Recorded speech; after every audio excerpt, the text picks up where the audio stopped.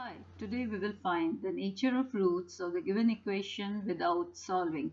A quadratic equation is given to us and we will find the nature of root of the given quadratic.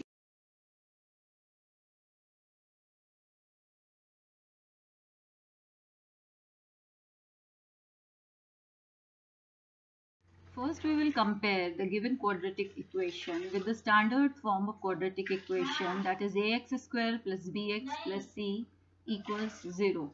We will get the values of a, b and c, and then we will find the discriminant d with the formula b square minus 4ac. On putting the values of b square minus 4ac, we will find that d equals 57, which is greater than 0. So the roots of the given equation are real and unequal.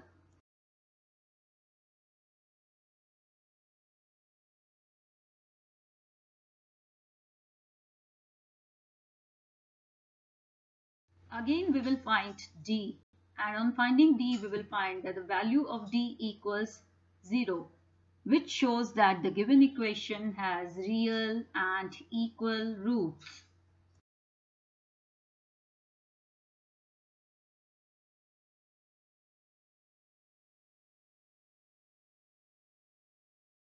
Finding the discriminant d of this equation using the formula b square minus 4ac, we will get d equals negative 59, which is less than 0.